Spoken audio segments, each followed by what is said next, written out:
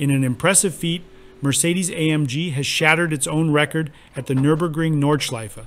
On September 23, 2024, DTM driver Maro Engel set a new lap record in the Mercedes-AMG One, finishing in just 6 minutes and 29.09 seconds.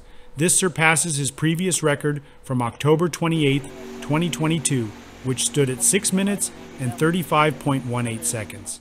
The record was achieved on the longer 12.92-mile, 20.83-kilometer layout of the track, making the AMG One the first street-legal car to break the 6-minute and 30-second mark.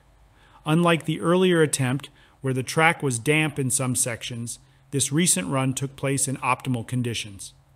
With temperatures at 68 degrees Fahrenheit, 20 degrees Celsius, on the asphalt, and 59 degrees Fahrenheit, 15 degrees Celsius, in the air, Engel completed the record-breaking lap during his third timed attempt.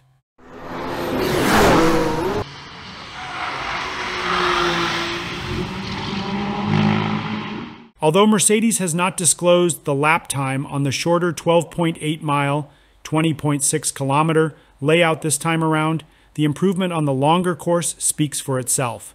As far as competition goes, only a few hypercars might be able to challenge this new record, including the Aston Martin Valkyrie, McLaren W1, or Ferrari's upcoming LaFerrari successor.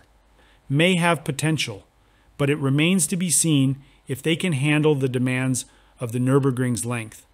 Overall, this achievement cements the AMG One as one of the fastest street-legal production cars in the world.